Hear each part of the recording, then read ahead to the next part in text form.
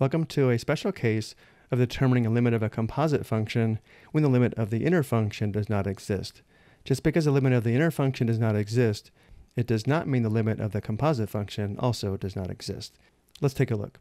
Let's consider the limit as x approaches 2 of f of g of x.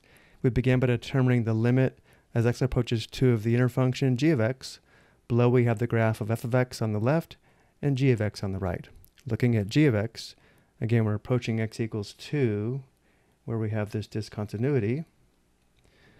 Notice as we approach x equals 2 from the left, we're approaching a y value or function value of positive 3.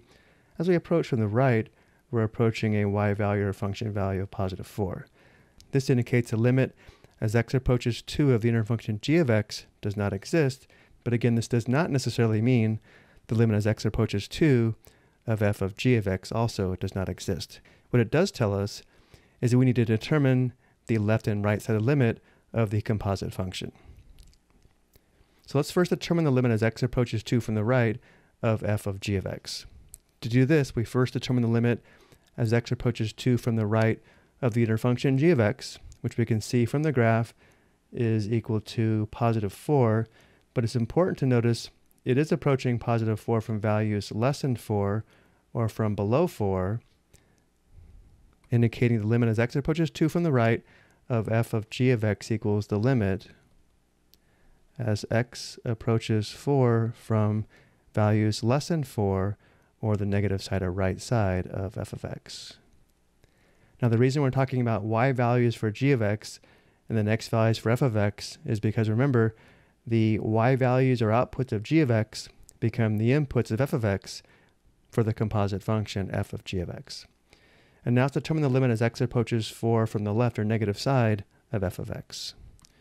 We're approaching x equals 4, this vertical line here, from the negative side or left side, which is from this direction here, and we can see we're approaching the y value or function value of 5.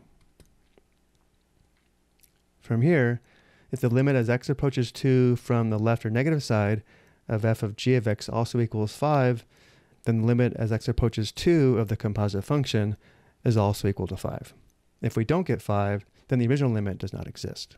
So let's first determine the limit as x approaches 2 from the left of the inner function g of x, which we can see from the graph is equal to 3, and we're approaching the value of 3 from below or from values less than 3, indicating the limit as x approaches 2 from the left of f of g of x equals the limit as x approaches 3 from the negative side or left side of f of x. And now we go back to f of x, and now we're approaching x equals 3, which would be this vertical line here. And we're approaching from the left or negative side, which is from this direction here. And notice we are approaching the y value or function value of positive 5.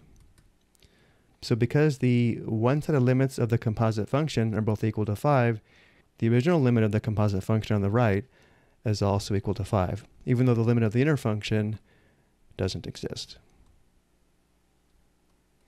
I hope you found this helpful.